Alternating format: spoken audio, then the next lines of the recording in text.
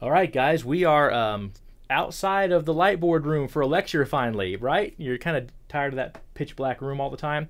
So we are talking about vocals. This is the actual first time that we're going to talk about doing something that you would think of in a recording studio. Now, what I've got set up here is a very, very typical, other than the fact that there's three mics up here, kind of ignore three, just pretend there's one for right now. This is a very typical vocal setup. Let me explain what's so standard about it. For one thing, usually you're going to have a condenser mic for most vocals, unless you're doing something like rap or hard rock where you've got somebody who wants to have a very strong, shouty, punchy sound. But if you're doing more singer-songwriter stuff or pop, usually you're talking about a condenser mic of some kind. So you'll have a condenser mic set up, and you'll have a pop filter usually, especially if it's a condenser, not so often if it's a dynamic. But the other thing is the pop filter will usually be in a slightly different angle than the microphone. So the mic may be like this, and you can see the pop filter is angled forward right here, like that. So the mics are straight up and down, the pop filter's kind of forward. And this just kind of helps us keep any plosives from being directed right into the mic. The pop filter keeps my plosive P's from overdriving the diaphragms of the microphone. Also, you'll see that there's a certain amount of distance involved. There's probably at least one hand width between the mics and the pop filter. And when I'm singing, I'm probably going to be about one hand width away from the pop filter, which puts me close to 12 inches away from the microphone. This is not a hard and fast rule. Some people get a little bit closer. Some people maybe even get a little further away. But the idea is if you're too close to the microphone, then you lose a little bit of the whole picture of your voice. If a microphone gets just right up on the mouth, you're still going to hear your voice and it's going to sound like you, but it's not going to sound quite as natural. The more you move back, the less proximity effect, the less bass you get in your voice, and also just the less intense it sounds. And while there are some songs that would require a very intense in-your-face vocal and you might want to be right up against the pop filter, there are others for which your voice will sit in the mix better if you're further back. So you got to know kind of what type of song you're doing and just experiment a little bit. A good general place to start is 2 hand widths away with the pop filter in between your 2 hands. So this right here is very common. Anybody who has been in the studio before would not be surprised at all if they came to record with you and you set up a vocal in such a way. Now what I've done is I've set up 3 different types of microphones for us to listen to. I have a condenser tube mic, the Sputnik from M-Audio. It's about $600 or $700. I've got the Shure SM7B, which is a dynamic mic. It's probably about $300. Then I've got the Audio-Technica AT2020, which is the dirt cheap $99 condenser mic. But you'd be surprised how it can hold its own, you know, $99 versus $700 or $800. And then, so we've got 3 great price ranges here: $99, $300, $700. I'm going to sing just a little bit. We're going to be able to listen to each one, and it'll be the same take. So we should be able to tell very clearly which mic has what type of character. Now, I am in a small room here, and so this room is a little bit more live than I would like it to be, and it's definitely smaller than I'd like it to be.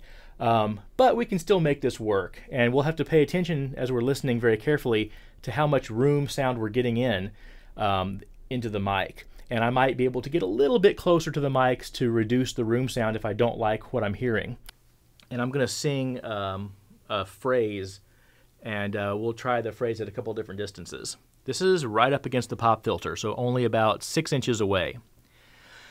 The fox ran out on a chilly night. He prayed for the moon to give him light. 40 many a mile to go that night before he reached the town. Oh, town, oh, town, oh. Many a mile to go that night before he reached the town. Oh. The fox ran out on a chilly night. He prayed for the moon to give him light. 40 many a mile to go that night before he reached the town. Oh, town, oh, town, oh. Many a mile to go that night before he reached the town. Oh. The fox ran out on a chilly night. He prayed for the moon to give him light. 40 many a mile to go that night before he reached the town. Oh, town, oh, town, oh. Many a mile to go that night before he reached the town. Oh.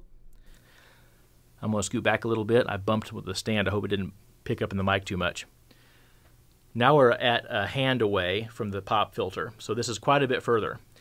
The fox ran out on a chilly night. He prayed for the moon to give him light. For many a mile to go that night before he reached the town. Oh, town, oh, town, oh. Many a mile to go that night before he reached the town. Oh. The fox ran out on a chilly night. He prayed for the moon to give him light. For many a mile to go that night before he reached the town. Oh, town, oh, town, oh. Many a mile to go that night before he reached the town. Oh. The fox ran out on a chilly night. He prayed for the moon to give him light. For many a mile to go that night before he reached the town. Oh, town, oh, town, oh. Many a mile to go that night before he reached the town. Oh. Now, one thing that I can point out is that the two lower priced microphones, the Audio-Technica condenser mic at $99 and the Shure, they do not have different patterns. I can't switch to an omnidirectional pattern or a figure 8. They are both cardioid directional patterns. In fact, the Audio-Technica doesn't have any controls on it at all.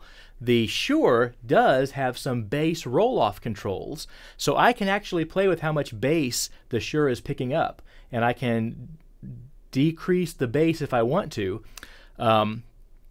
The more expensive microphone, the M-Audio Sputnik, the tube mic, it has all of the above. I can switch a little bit of bass out of it.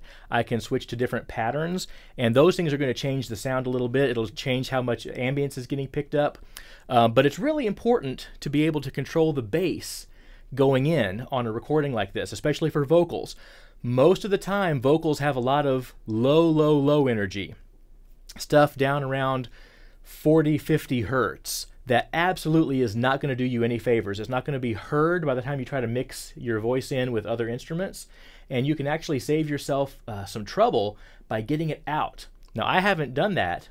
I've left everything totally flat, and I can do that in the mix process if I want to, but if you know what you're doing, a lot of folks will go ahead and do it here so they don't have to worry about thinking about these things later on.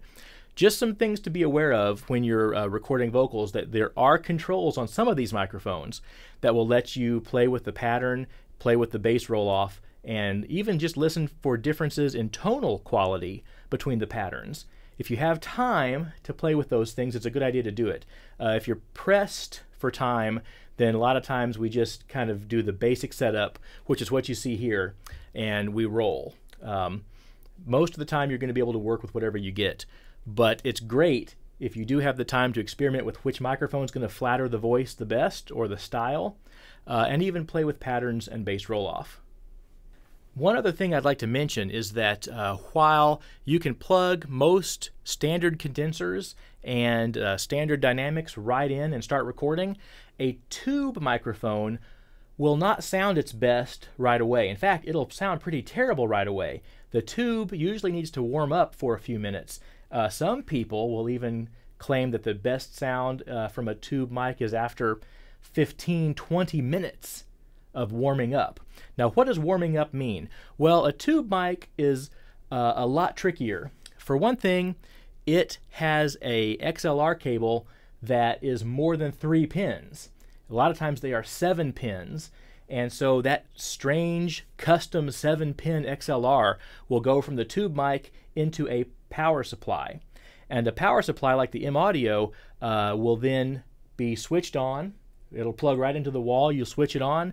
You'll see the light start glowing, and that's when you know you're warming up the tube mic. Much like our other systems, you want to make all your connections with the power off. A tube can very easily have its fuse blown if you plug it directly in while the power supply is turned on. So this is that idea coming back again.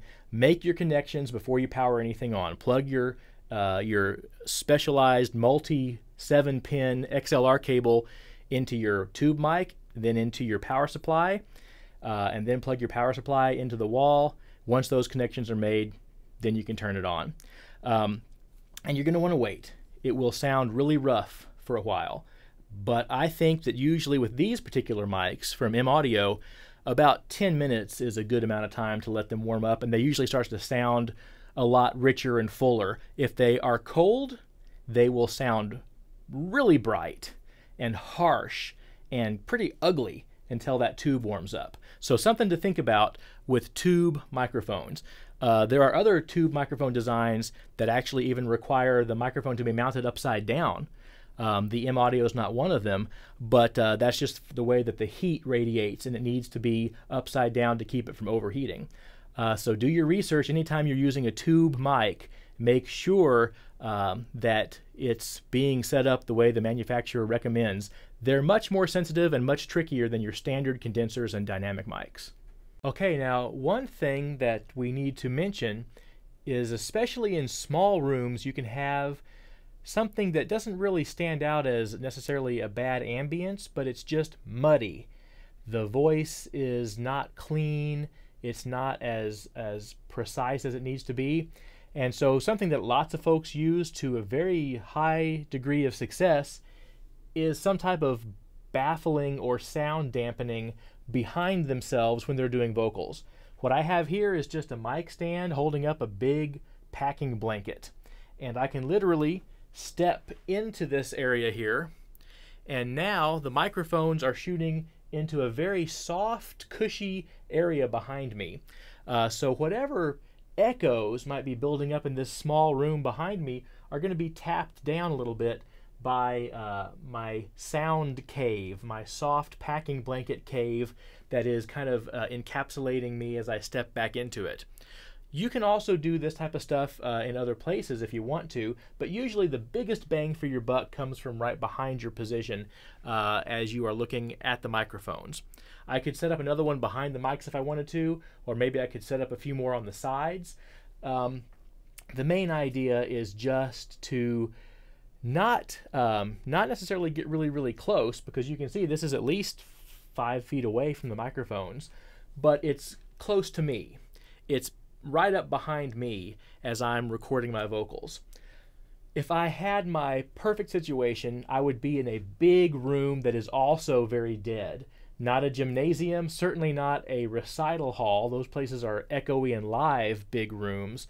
But I mean more like a theater or a sound stage, a place that has lots of space, tall ceilings and lots of room between walls, but yet it doesn't have a lot of reverb. If I go to a place like that, I'm going to have a cleaner sound without necessarily all this stuff. But sometimes it's best to do both if you can. Get the big room and the extra stuff behind you while you're recording. I think you might hear a difference. We'll try this with the sound cave up, and then we'll take it down. You can see what you think. Okay.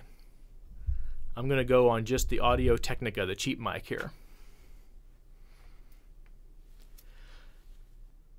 Take your cautionary tales, and take your incremental gains, and all your sycophantic games, and throw 'em all away. All right, let's get rid of the sound cave. Take your cautionary tales, and take your incremental games, and all your sycophantic games, and throw 'em all away. Did you hear a difference? One thing that you can do if you are stuck in a kind of a boxy sounding room, aside from putting up your sound cave and even more and more stuff around you to kind of deaden things, you can also probably plan on using some EQ in the mix to pull some of the lower end down. A lot of times 200 hertz can be pulled out of the voice just a little bit. Maybe that's a little bit higher or lower depending on your specific room. It might be as high as 500 hertz. It might be 300 hertz. Might even be 100 hertz. But sometimes just a 2 decibel or 3 decibel reduction in those areas can be enough to help the room not suck so much. Obviously, these types of things shouldn't be as much of an issue in a nice big recording space like a soundstage or a live studio room.